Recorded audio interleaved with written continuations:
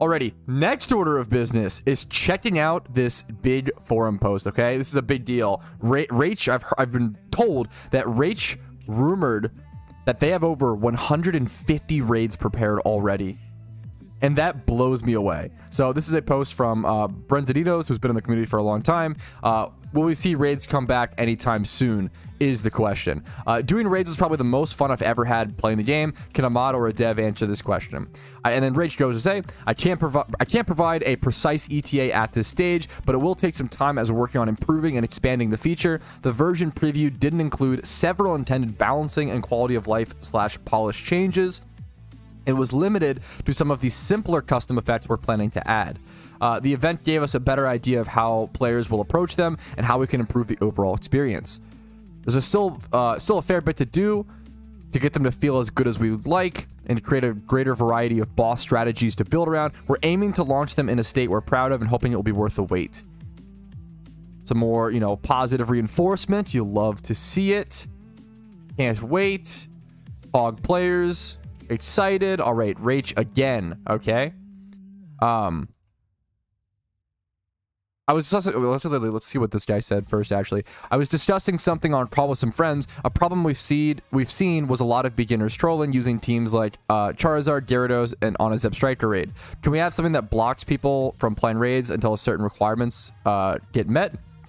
Being new and unprepared isn't trolling. Okay, good response.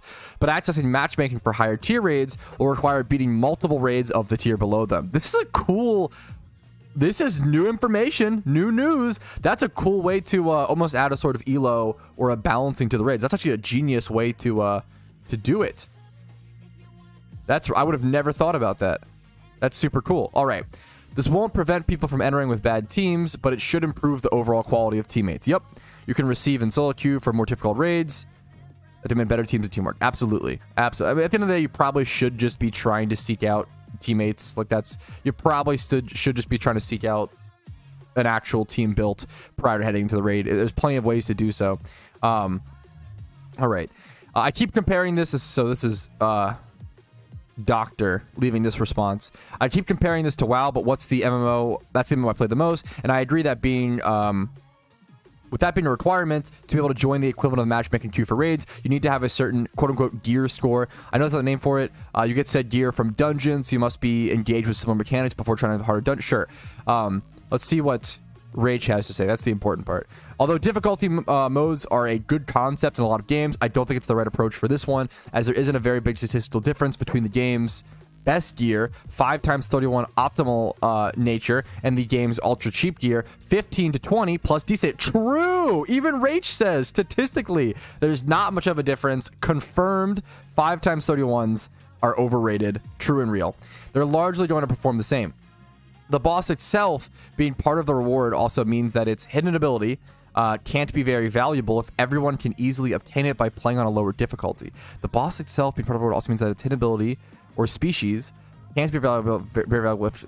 Okay. Okay. My preference is to instead spawn multiple raids per rotation, with at least one catering to a new player and at least one for better players. So there will be rotations of raids. They'll be limited timed even in the future, it seems. But obviously just kind of like alpha swarms, maybe. This gives everyone something to do and incentivizes building a bigger and better toolkit to be able to tackle the strongest ones. Yeah, encourages more building of PvM Pokemon.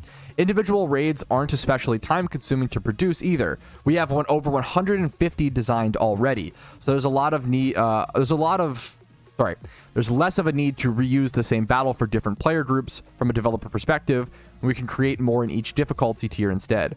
We may consider harder rematches for event raids, but probably not for the main feature. All right, so there it is. Like, they plan on adding essentially a little bit of an elo system. They have 150 plus designs, and we won't be seeing, it seems like, the boss itself, also means that its hit ability can't be very valuable if everyone can easily obtain it by playing on a lower difficulty. Okay, interesting. Yeah, this is some pretty big raids information, some pretty exciting new stuff. Hopefully this was informative, helpful. If it was, like the video. If not, dislike. Subscribe to the channel for daily PokeMMO videos. Follow the Twitch for streams like this. Monday through Thursday at 12 p.m. ET. Discord's down below. And if you want to go above and beyond and support the channel, YouTube membership, Twitch, you guys know the drill. Have a great day. Have fun. I'm excited for raids. Hopefully you guys are as well. They're probably still a bit a ways away. But I would guess, this is a huge guesstimation, so don't take this as an ETA, please. I'm not a developer, but I would guess 3 months or so, 3 to 6. That's kind of how long it took for Alpha Swarms to be polished and then put into the game permanently. So that's what I'm basing it off of. Huge guesstimation. Take it with a huge grain of salt. That's just my opinion, my thoughts, my guess. Anyways, thanks for watching. Have a good one.